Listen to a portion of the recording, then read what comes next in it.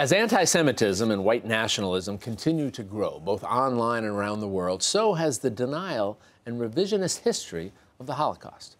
According to the Nazis' records, 6 million Jews, one-third of all of European Jewry, were systematically murdered during the span of 6 years in a genocide the likes of which humanity had never seen before or since. Holocaust Remembrance Day, also known as Yom Hashoah, begins at sundown on May 1st. Somber holiday honors the victims of the atrocity. This year, Congregation Sharei Shalom of West Hempstead on Long Island will host a special program welcoming Jews and non-Jews alike, of all ages, to discuss this question: what is the message of yesterday for today?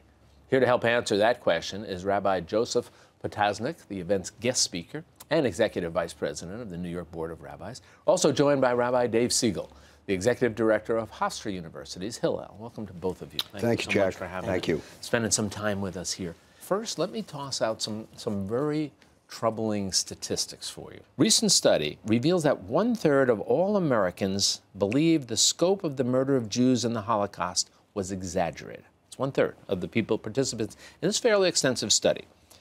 It also shows that, additionally, 66% of millennials could not state the significance of Auschwitz.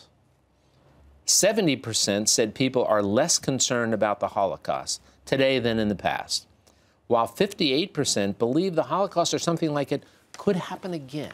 When you hear those numbers, what is your immediate reaction? I think it's frightening. The fact that we have so many different places to find the news, the fact that we have so many different websites, what are people looking at? What are people reading? That they're getting that kind of misinformation. So I'm worried about how we transmit, how we convey, and making sure that we get the story out, the real story out, not some kind of factual revisionism or non-factual revisionism. Just going back to those numbers, and the fact that you do work with young people, with millennials, are you surprised to see that, according to the survey, some 66% of them can't even express the role of Auschwitz and the significance of Auschwitz? Well, I mean, I have to agree. I think the fact that those numbers are true just are scary. Yeah. When we think about what our young people are thinking about and the different narratives that they're constantly being bombarded with online and also in books they read, in magazine articles, the fact that there's a place for other opinions that are just being put out without any counterbalance, I think is really very scary. I think for them also, it's very hard to fathom a number like 6 million. I mean, you go to Giant Stadium, we're talking about 80,000 people. Yeah. Right? We're talking about a college campus, there might be 7,000 undergraduates. So to hear a number like that, I think is really, it's just challenging for them to get their minds around. Let me talk about the talk that you're going to give.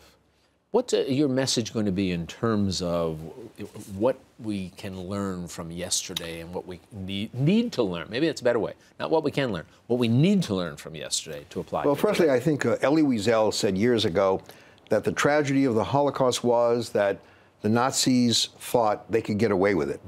And they did get away with it for, so many millions to have been slaughtered. The second lesson, obviously, is that we should have shouted, instead we were silent. When you look at reports of what was being transmitted in various publications, the Holocaust was one of many stories. It was not the primary story.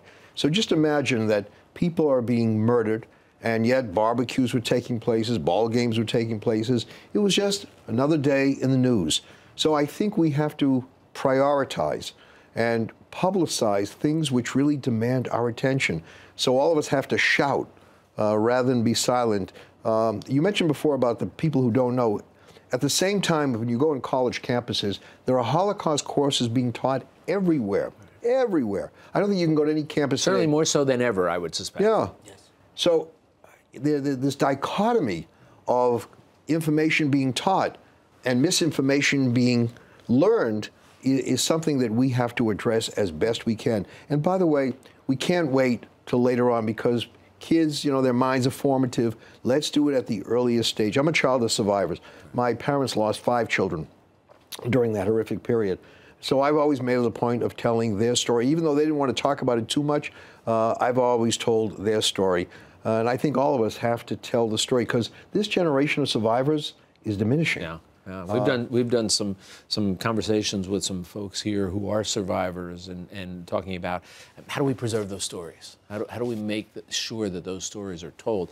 Rabbi David, it gets me to you. Tell me what you do on campus. I know there's a day, you do a sort of a Holocaust Remembrance Day where you want to focus on the young people. Right. So although this is really never too far from the work that we're doing all the time, which I think is a real key, specifically for Yom Hashoah, for Holocaust Remembrance Day, we have several activities. One, we usually bring in a speaker or we have a survivor come to speak. But we host something called 6 Hours for the 6 Million, in which for 6 hours, students come and take 5 or 10 minute blocks where they come and they read names of those who were killed in the Holocaust. It just so happens that the book of names that we have are actually children that have perished. And to see people, and this is administrators, students, members of the community come, and we encourage them to bring their own names if they have from their family. And to see them do this, it really, you can see the impact happening immediately.